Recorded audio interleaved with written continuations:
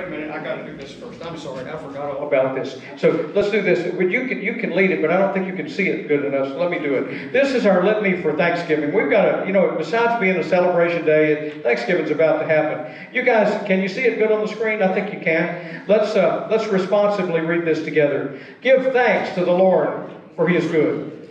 His love is everything. Come, let us praise God joyfully. Let us come to Him with thanksgiving. For the good world, for things great and small, beautiful and awesome, for seen and unseen splendors. Thank you, God. For the work to do and strength to work. For the comradeship of labor, for exchanges of good humor and encouragement. Thank you, God. For marriage, for mystery, and joy of flesh made one, for mutual forgiveness and burdens shared, for secrets kept in love. Thank you, God. For family, for living together and eating together, and family amusements and all kinds of family pleasures. Thank you, God. For children, for their energy, their curiosity, their brave play, their startling frankness, and their sudden sympathies. Thank you, God. For the young, for their high hopes, for their irreverence toward worn-out values, their search for freedom, and their solemn vows. Thank you, God.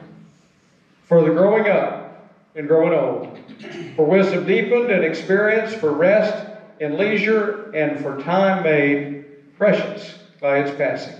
Thank you, God. For your help in times of doubt and sorrow, for healing our diseases, for preserving us in temptation and in danger. Thank you, God. For the church into which we have been called, for the good news we receive by word and sacrament and our life together in the Lord. We praise you, God. For your Holy Spirit, who guides our steps and brings us gifts of faith and love, who prays in us and prompts our grateful worship. We praise you, God. Above all, O God, for your Son, Jesus Christ, who lived and died and lives again for our salvation, for our hope in Him, and for the joy of serving Him. We praise you, God our Father, for all your goodness to us. Give thanks to the Lord, for He is good. His love is everlasting. Now we're ready to stand and sing We Gather Together.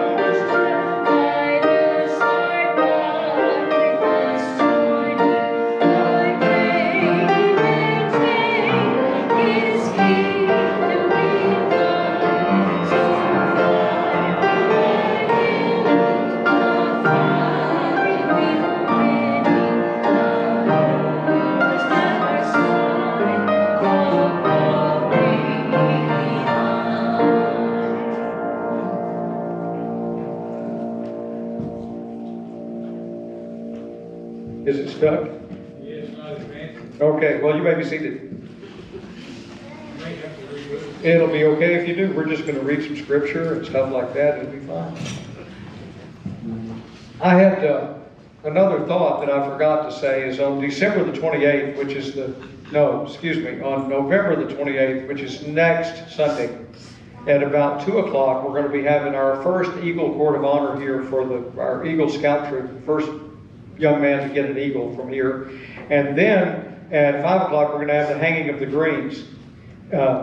Since we don't have a green family, that it's much more exciting because we're just going to hang green stuff around the church. But if we had a green family, it would be a different thing, but we don't. Anyway, it's a ceremony that we do to decorate for Christmas, and so we'd look forward to come and do that. We'd love to have kids for that, for decorating the tree. So 5 o'clock on the 28th, if children want to come, grandchildren, whoever, we'd love to have help.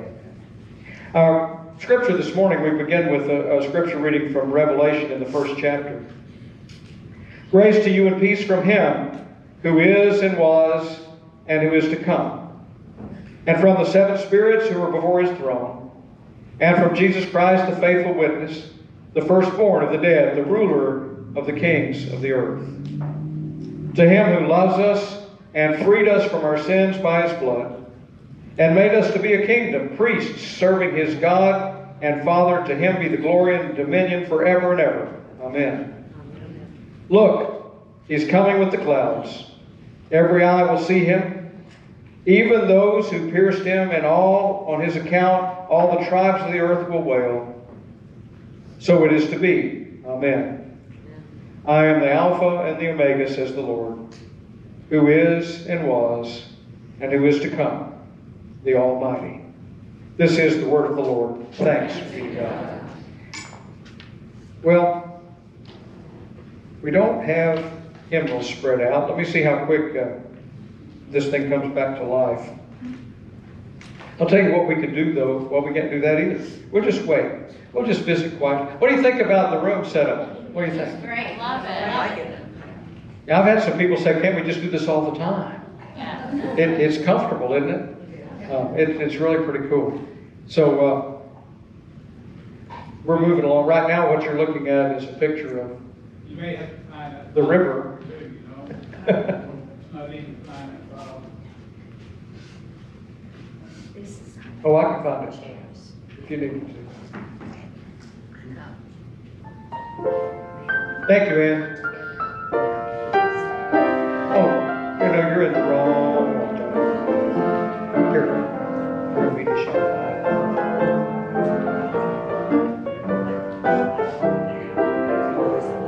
It's okay.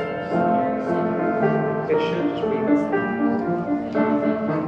Just stay where you are.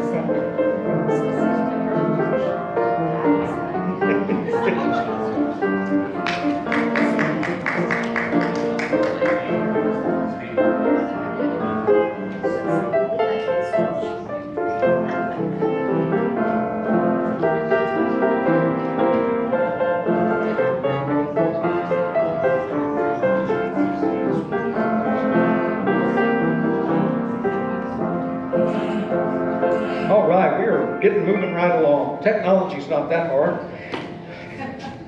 As you're able, would you stand? Let's affirm our faith this morning with the Apostles' Creed. My fellow Christians, what is it that we believe? I believe in God the Father Almighty, maker of heaven and earth, and in Jesus Christ, His only Son, our Lord, who was conceived by the Holy Spirit, born of the Virgin Mary, suffered under Pontius Pilate, was crucified, dead and buried. The third day He rose from the dead. He ascended into heaven, and sitteth at the right hand of God the Father Almighty. From thence He shall come to judge the quick and the dead. I believe in the Holy Spirit, the Holy Catholic Church, the communion of saints, the forgiveness of sins, the resurrection of the body, and life everlasting. Amen.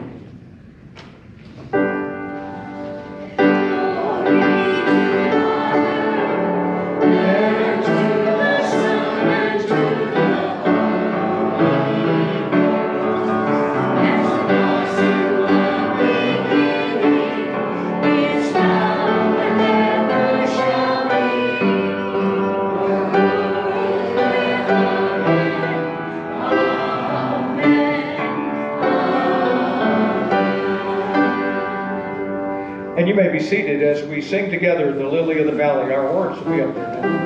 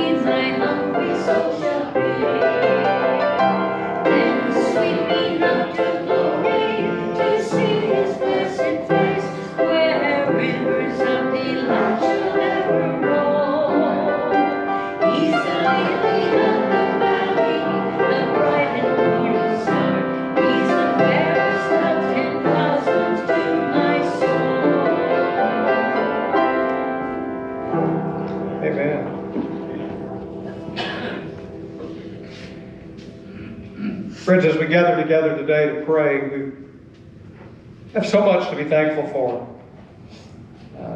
It is a day to be thankful. It's a week to be thankful. And you know, maybe just to set aside all the stuff we're not happy about and all the stuff that we whine and complain about and be grateful for the things we do have. They're more than 80% of the rest of the world have. Even our poorest have more than most of the rest of the world. So it's time for us, I think, to give thanks. So let's join me in prayer. Gracious God, we thank you for everything. For the gift of life, for our breath, our friends, our family, our church, our community, our nation, all of those first responders that are there standing ready whenever they're needed, our military as they stand ready to protect our freedoms. God, we don't really say thank you enough. We get caught up in all the I wants. I want better health. I want longer life. I want more stuff. And sometimes we need to slow down and remember that we already have so much. And you've given us even a bigger gift, that you've given us eternity with you. If we just recognize you as the King of Kings.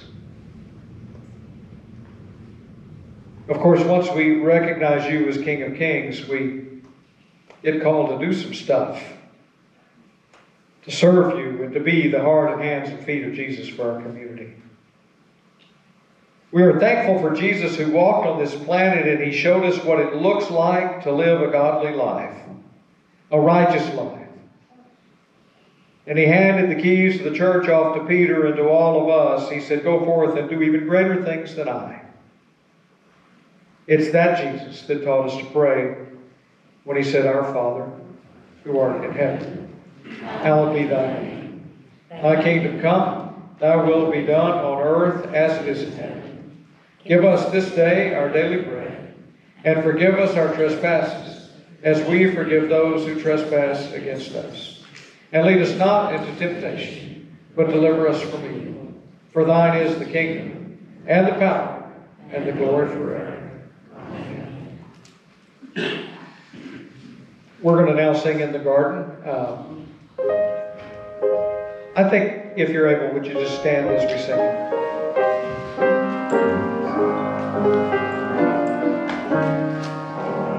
I come to the garden now. All I do is fill the roses, and the voice I hear falling on my ear, the Son of God is close.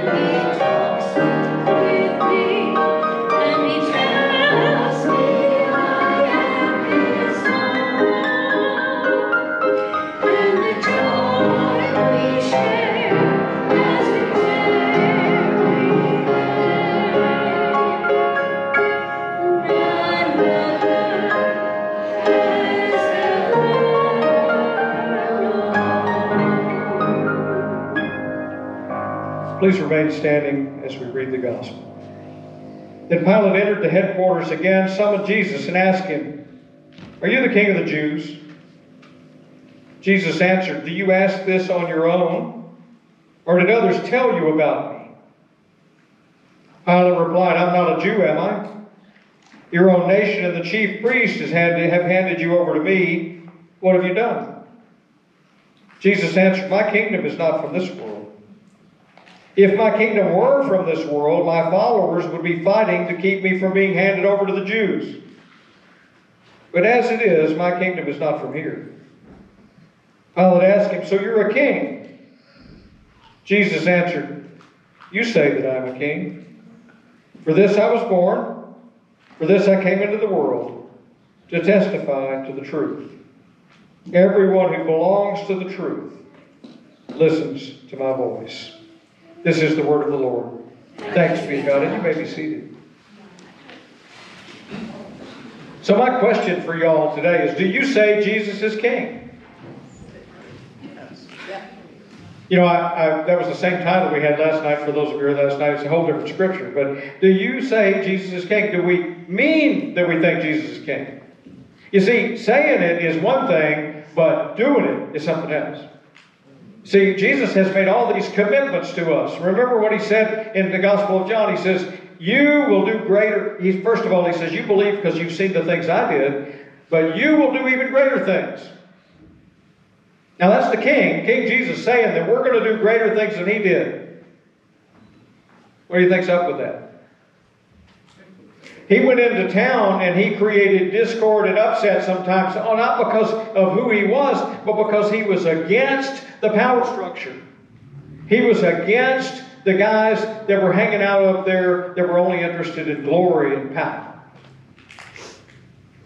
He was not willing to sacrifice himself too early because he needed to tell his message to people. We needed to have the stories. We needed to have the Gospel of Matthew, Mark, Luke, and John. We need all those stories. Those stories give us strength and understanding. But they don't make Jesus king. See, Jesus being king means that everything ultimately answers to Jesus. Even the people we don't like. Even the people that don't believe like we believe. Even the people that haven't yet come to understand who Jesus is. He did not come to save just the Methodist or the Baptist or anybody else. He came to save the world. And every Christmas we remember that, right? We're going to be in Advent soon. But we know Jesus came, God Emmanuel, God with us, to save the whole world. And then we kind of get into our little territories and tribes, and we think, well, it'd be okay if he saved us first. I mean, nobody really wants to admit that, but I've thought it, so I'm quite sure I'm not the only person that ever thought it. I've worried more about me getting to heaven than I have about other people. And Jesus' attitude was you need to worry about them first.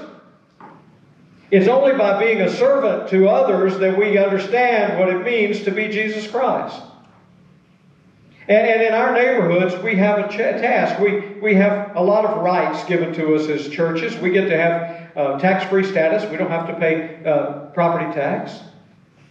That's nice of them, but don't they think that they should expect something from us in return? Like we become a community resource in the community to make a difference to the community. And we're doing that in some ways. We've done it a lot of ways this year. This has been really, in spite of COVID and all the weird things that happened, we raised about $5,500 or so for kids to go to Champions Kids Camp, separate from our budget, not including that to send 11 kids to Bill Nash's Champions Kids Camp. We gave away about 45 presents to kids who have parents that were in prison last year. We're about to start that again next week.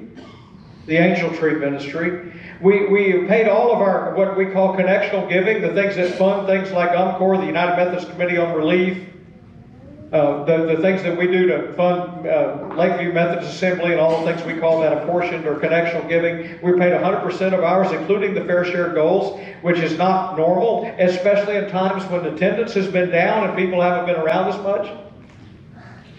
We had an insurance bill that doubled.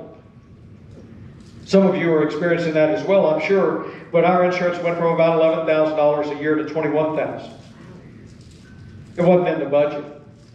But so far, thanks to this church and the people here and the faithfulness of our community, we're still solvent.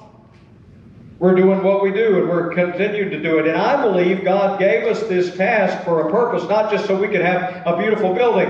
In fact, one of the reasons we wanted to take the pews out was so that we could more effectively use our space. This is the biggest, nicest, most air-conditioned and heated room in the whole church, and it got used 2 hours a week. Now, I don't know about y'all, but that didn't make any sense. Now, look, I live in a house that has a dining room that gets used less than 2 hours a week.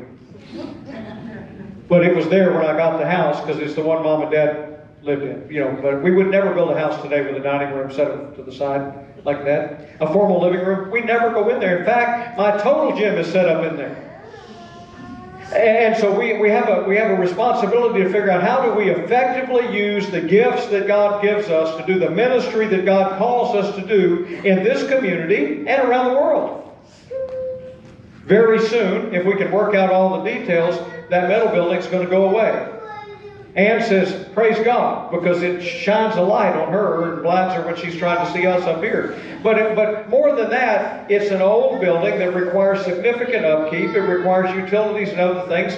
We have this room, which is way better. Look, I don't know how many are here right now. Probably somebody does, but there's seats for about 65 people. That would max that building out. And by now, with that many people in there, it would be so hot we wouldn't be able to stay in there. It's just the nature of that building. And so now we've got resources to do stuff. We've got some other rooms that are going to be and are being used. The women's Bible study meets down there where the men are going to have to, of course, move when that building's gone. We'll come over here to meet. That's all fine. We've got room to use. And it's all inside one place where we're pretty much running the air conditioning anyway. I mean, those kind of things make sense. So we don't take the gifts that our church members and people that contribute to the church lightly. We want to use that money in the wisest ways we can. I was telling a friend last night, we are frugal, but we're not cheap.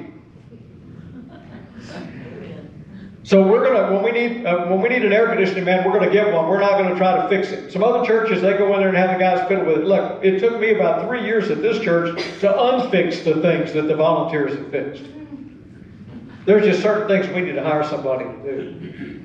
And we don't hire them any more than we have to. We don't hire we mow the, thanks to Chester and others, but we mow the yard across the field ourselves where the pumpkins are. We only have a guy over here because there's a tremendous amount of weed eating to be done around here, and he mows just when we need it. And it looks beautiful today because he came yesterday. He knew we were having a big thing today.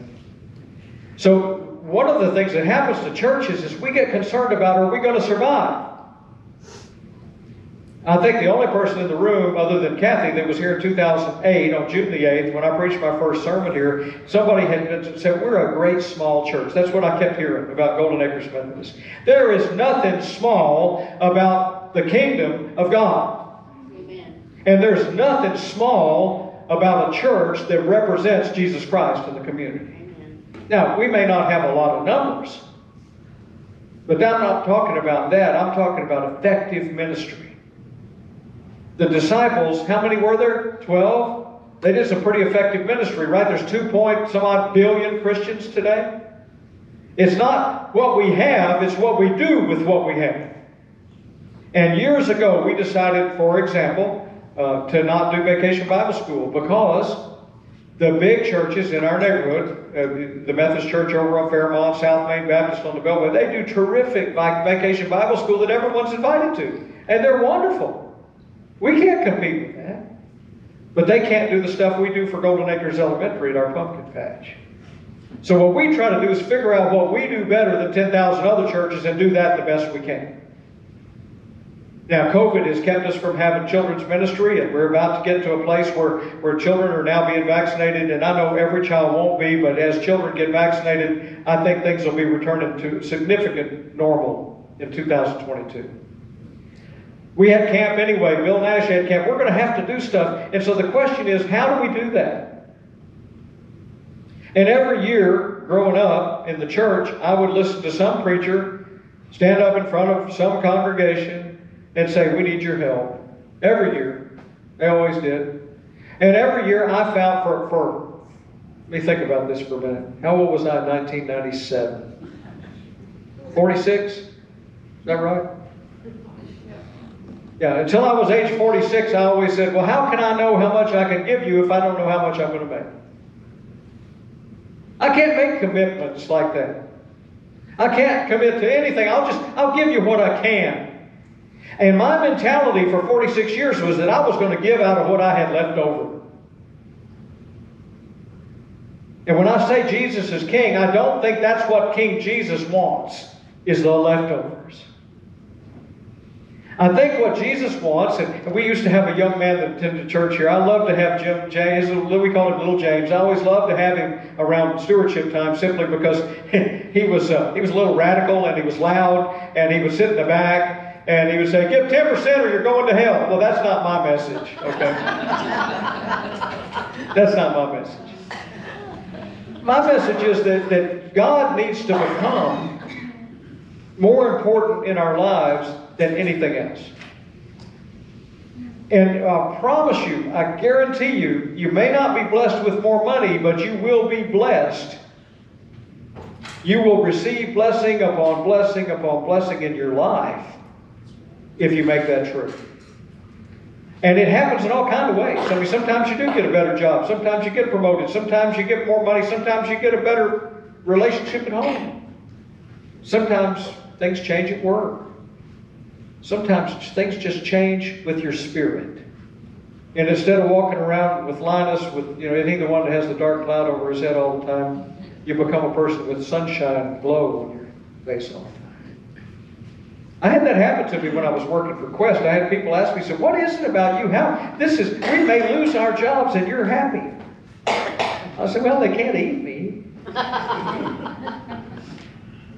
I mean, really, work is work, but there's always work to do. The problem is, I think the church has declined over the years, and this is maybe the most important thing I can say today, is that there's a lot of people, and I hear this all the time, I can't wait till we go back to like it was. Well, look, let me just remind you that how it wasn't that good. Churches, not Methodist, I'm talking about Christian churches in general, have been declining for a long time. Now you're going to say, oh yeah, but there's a big church over there at Red Bluff, Fairmont. They're not. Well, you see, when you're a certain size, you don't notice it. It's called unnoticed decline. But I assure you that every church has the same pattern, whereas in my younger days, my mom and dad and me and all of my friends and their moms and dads, we all sat together in church every week. And then when I moved away and went to college, there was one person missing. And my other buddies went away.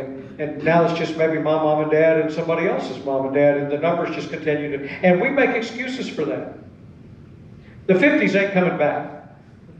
What we do for church now has to be different. And I don't know exactly what it's going to look like. I really can't tell you specifically. I can tell you that my observation was when we did something... In other words, we didn't just sit here and hear about doing something. When we did something, like unload pumpkins... We had like 50 people out there unloading pumpkins. They came from everywhere. They didn't all of them go to this church, but they were involved. And it makes me wonder if maybe people want to do stuff, not just hear about, we're going to do stuff. And let me tell you, friends, I've been a Methodist for 70 years, and the Methodists are as bad as anybody about putting stuff in committee. Let's just point that to a committee. We did that once and it didn't work. Or let's go look and see if we can pay for a program to plug in and make it work. Anything we can do to write a check instead of getting our feet on the ground. Anything we can do to do this the easy way. Oh, let's don't move the tables in here because then we'll have to move the tables out and then we'll have to set up chairs. Oh, that's a lot of trouble. It is a lot of trouble, but it's worth it. It looks so great in here today. And we can see now, trust me, we could get twice this many people in here if we just move the tables around a little bit. I mean, I think it's incredible. And this shows vision that we're ready to do new stuff and new places. And I gotta tell you, people will show up to see it. My friend Jim Killen was a pastor in Deer Park many years ago. He's now gone on to be with God, and he was serving a church over on the west side of town, and kind of near Bear Creek. And it was a church that there were new churches. You know, it's kind of like here. There were newer churches close by. And people were kind of flocking to the newer church and leaving the older church sort of sit there.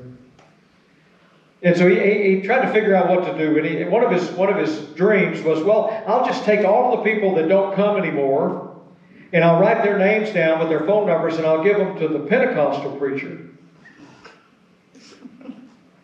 There's a lot of humor in that if you think about it. I mean, we're like the frozen chosen, and they're going to send them over to the Pentecostal guy where they jump up and down and scream during church. He said, they'll be back in our church in a couple of weeks. That was a joke, okay? But what he did do is they got everybody together and they said, do you want to be evangelistic in our neighborhood? In other words, do we want to reach new people? I mean, if I ask y'all that question, what would the answer be? Do you want to reach new people?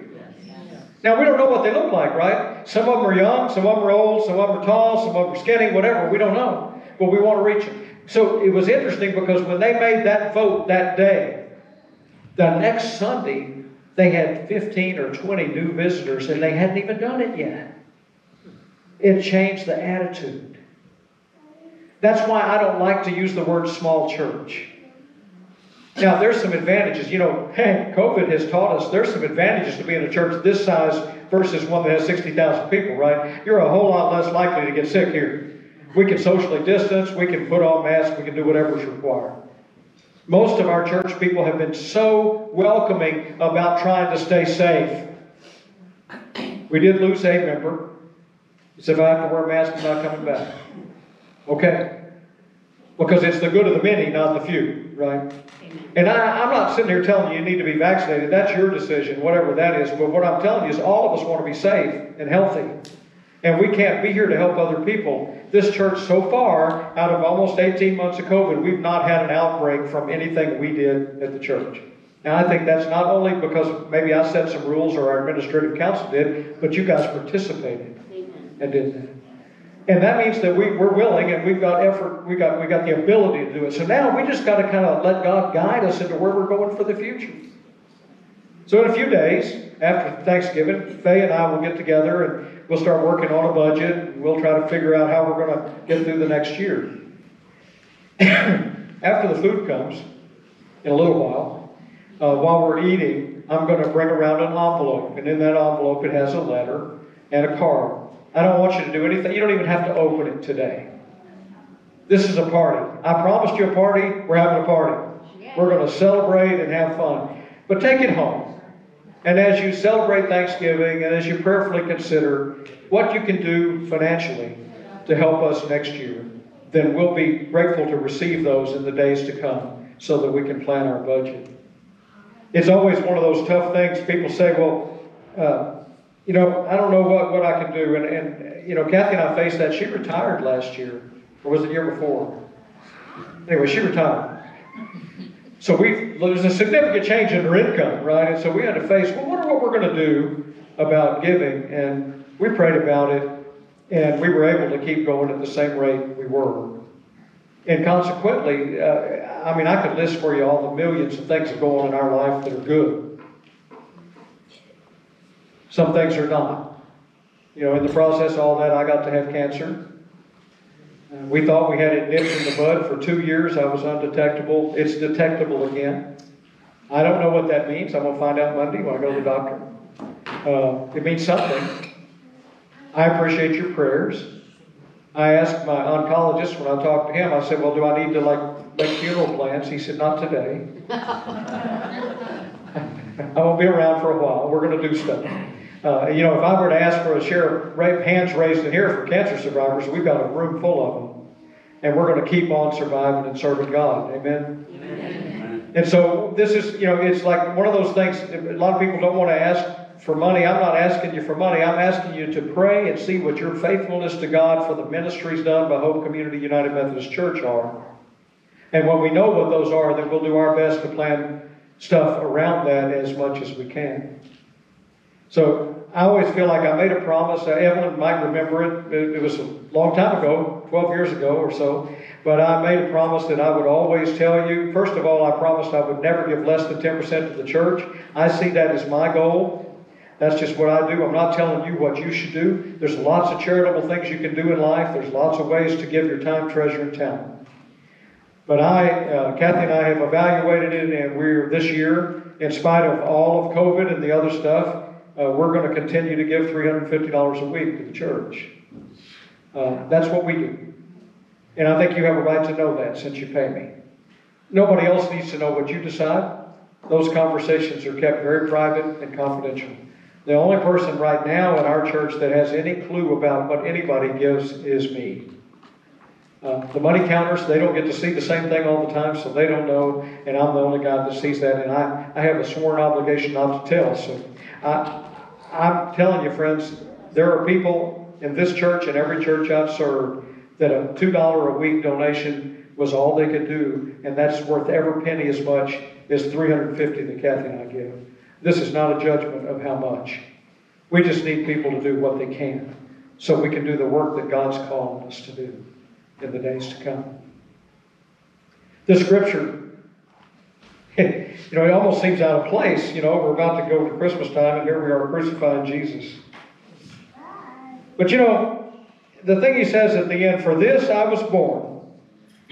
For this I came into the world, to testify to the truth. Everyone who belongs to the truth listens to my voice. Do you hear Jesus calling you? Sometimes it's louder than others.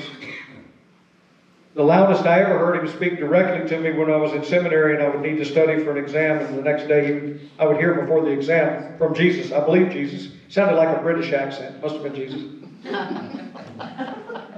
They're always have a British accent on TV. Anyway, Jesus said, I hope you study.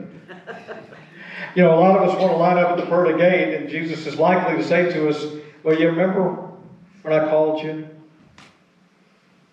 And I think he's calling us, calling this church, this community, this group of people to serve it, to be faithful to it, and to lead this corner of God's little kingdom into the future. In the name of the Father, and the Son, and the Holy Spirit. Amen. And it is Thanksgiving Sunday as well, so we're going to sing For the Beauty of the Earth. It's one of those beautiful songs that almost everybody knows. As you're able, would you please stand as we sing? But before we sing, let me give one direction quick. So, are they setting up, Kathy? Are they almost set up? So, which way are we going to go? This way. Okay, so raise your hand in the air, Rodney. Rodney, raise your hand. There you go. So, you see where Rodney's standing? We're going to go out that door. We're going to go into the door just behind the church and go by the serving tables and come back in this door on the other side. And you can sit where you are now or back in another place. It'll probably take you 2 trips to get the drink and the other stuff. That's fine. Just try to keep the line going so we don't get congested. I'm excited about this. Later on in the future, we'll have a serving window. We don't have that yet today, but this is an experience for us to do it.